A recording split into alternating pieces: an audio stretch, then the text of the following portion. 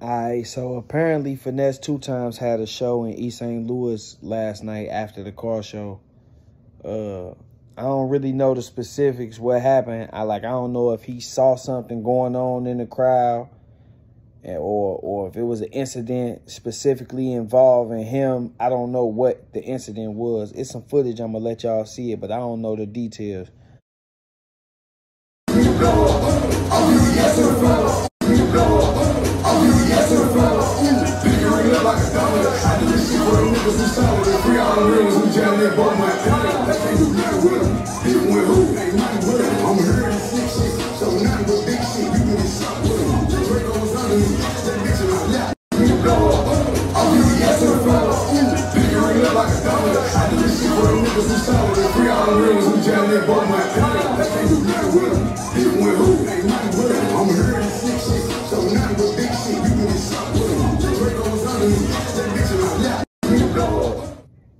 Apparently he ended the show. After whatever happened, he ended his show. He left. They say he had only did like 2 songs or something, but whatever happened, he left.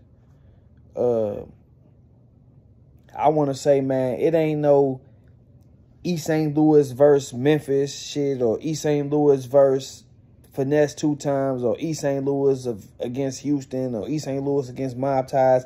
It ain't no shit like that going on. You know what I mean? I don't really know what the specifics is, but I do know that it ain't no shit like that going on. I want to put that out there, be clear about that. But a lot of people upset because they feel like he should have just kept on doing his show. On the other hand, you got some people who like, man, Finesse just came home. Hey, his jail time was for an incident like that, so it probably wouldn't have served in his best interest for him to engage in whatever was about to happen or whatever was happening. On the flip side, people mad that they spent their money for tickets and they didn't get a show. What would you have done? What do y'all think? That's what the purpose of this blog is, or this vlog, however you put it, is. What would y'all have done? What would y'all, you know, if you was in Finesse shoes, what would you do? Would you have continued doing your show and risk whatever happened? Or would you have done what he done and shut the show down and got out of there?